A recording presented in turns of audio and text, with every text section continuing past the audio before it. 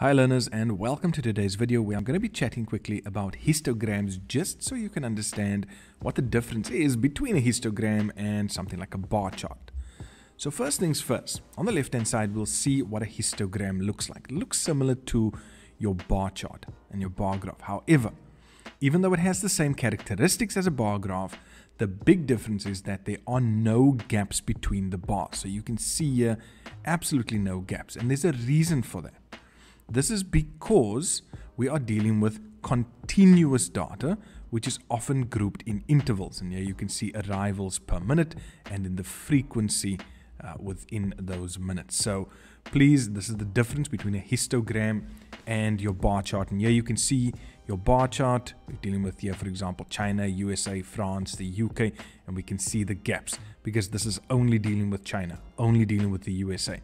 Whereas your histogram, like we said, deals with continuous data. So let's look at a few examples of questions so that you can just broaden your understanding.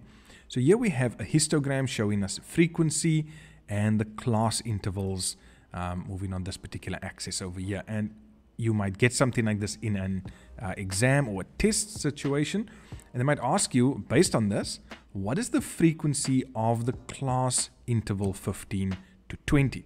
So here we see our class interval 15 to 20, and we can see then that frequency is going to be 25. Okay, so that's fairly straightforward as a question.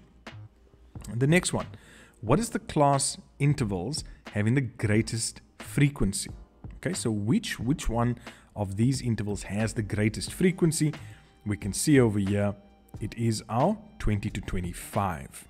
Okay, so we're not going to say what the frequency is, we're just saying the class interval.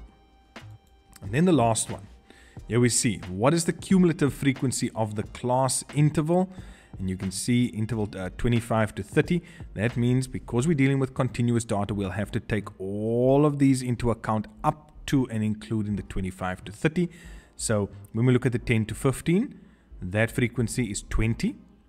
The next one is 25, so we'll have to take the 20 and add it to the 25, so that gives us 45.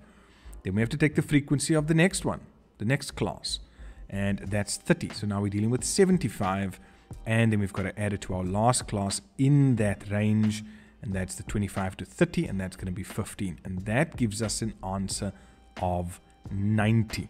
Okay, so please take that into consideration. Remember, we are talking about continuous data. And this is then the difference between our histogram and our bar graphs. Hope this clears it up for you guys. Let me know in the comments if you have any other questions. But thanks so much for watching.